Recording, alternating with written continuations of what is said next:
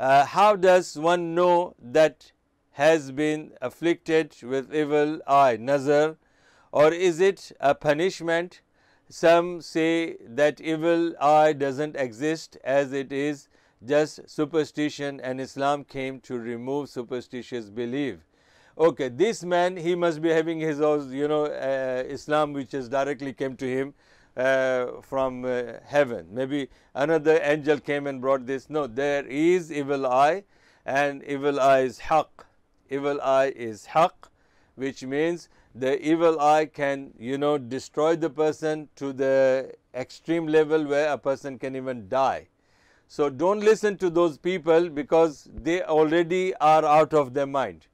So they are, victim of shaitan, subhanallah. Even if there's the clear ahadith to that the evil eye is there.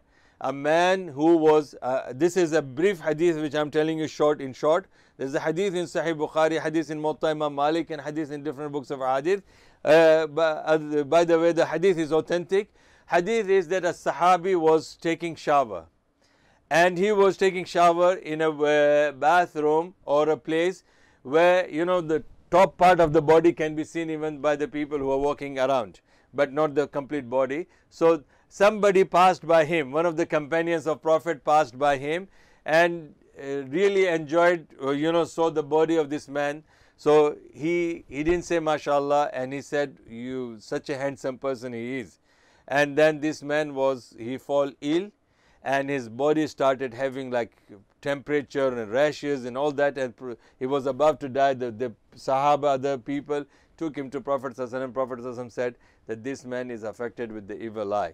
And then the water was brought, recited over, and then the man was asked to take the shower with that. So evil eye is haqq.